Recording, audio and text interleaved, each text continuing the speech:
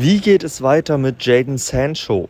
Genau diese Frage stellen sich vermutlich auch einige BVB-Fans, denn eine BVB-Rückkehr, die wurde immer wieder als potenzielle Option genannt. Jetzt könnte es aber ein ganz anderer Klub werden, denn da ist es richtig heiß wohl bereits für den Winter, spätestens dann aber im Sommer. Welcher Klub das ist, das erfahrt ihr hier in diesem Video. Vorab lasst ein Like da und ein Abo auf den Kanal, um auch nichts mehr grundsätzlich über den Fußball zu verpassen.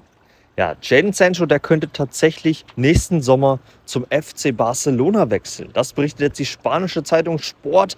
Eine Verpflichtung im Winter steht jetzt grundsätzlich eigentlich eher weniger zur Debatte, weil man nicht so viel Geld ausgeben möchte. Aber eine Leihe wäre natürlich eine denkbare Option, dass man den Spieler erstmal ein halbes Jahr ausleiht und dann quasi risikofrei im Sommer verpflichten könnte und weiß, ob der 23-Jährige wirklich funktioniert. Dass er bei United keine Rolle mehr spielt, das ist bei Jadon Sancho ja mittlerweile eigentlich allen bekannt. Trainer Erik ten Hag hat ihn aussortiert, er ist suspendiert, er darf nicht mehr am Teamtraining teilnehmen. Eine ähnliche Situation, wenn ich gerade die Beckham-Doku geguckt habe, wie damals mit David Beckham.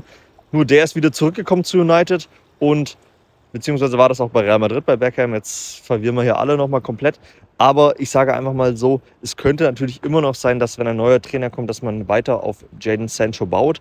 Aber es könnte natürlich genauso gut sein, dass man eben nicht weiter auf ihn baut.